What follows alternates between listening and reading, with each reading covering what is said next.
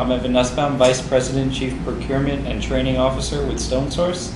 Today we're going to look at what acid does to different materials, and by acids we can talk about common household items like lemons and tomatoes and wine and vinegar and coffee and cola and different things that do and will come into contact with your natural stone surfaces. I'm going to start here with a low-grade cement remover, which is a pretty intense acid. It's diluted with a couple parts water, and what this is going to replicate is what it's like to leave a lemon cut in half upside down on a stone surface for 48 to 72 hours and the surface has not been sealed.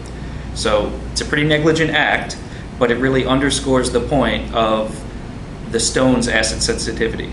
So what we're going to be looking for is a white bubbling on these materials. So I'm going to start on the left-hand side here with a dark colored limestone. Now limestone comes from organic material, which means things that have lived. So there's a lot of shells, fossils, and you see all that white bubbling that's on there now? That's an acid reaction.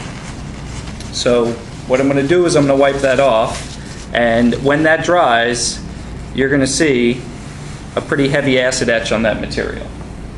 Now I'm going to do the same thing on a honed white marble right here, and you see the same kind of reaction.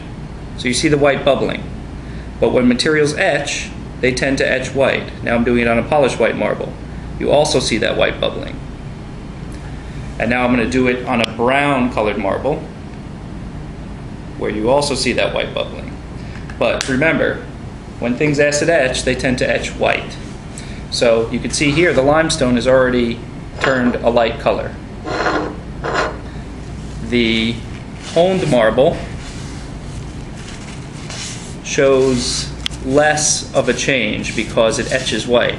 Doesn't mean it reacts any less to acid, it just means the aesthetic quality of it does not appear as apparent as it would otherwise on a darker material with the same kind of mineral makeup.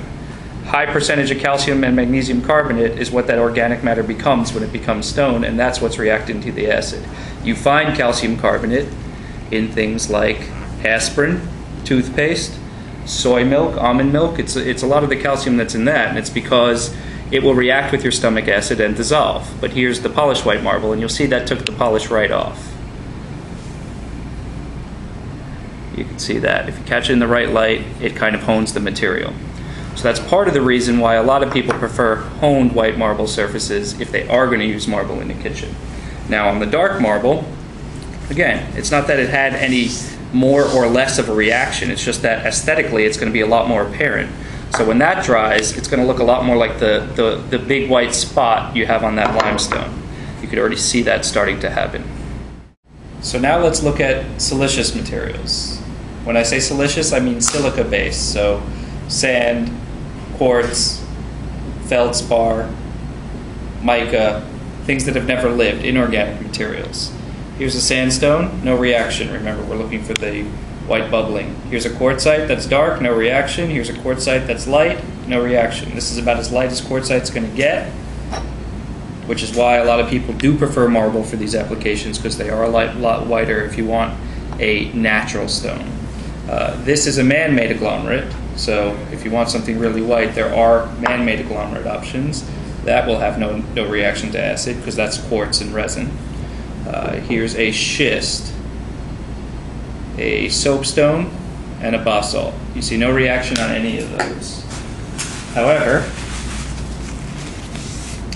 when we wipe them clean, you'll see differing measures of porosity. So most of the materials will come clean and dry very quickly. The basalt will leave behind a little residue, but when that dries out, there'll be no change, no chemical change to the material.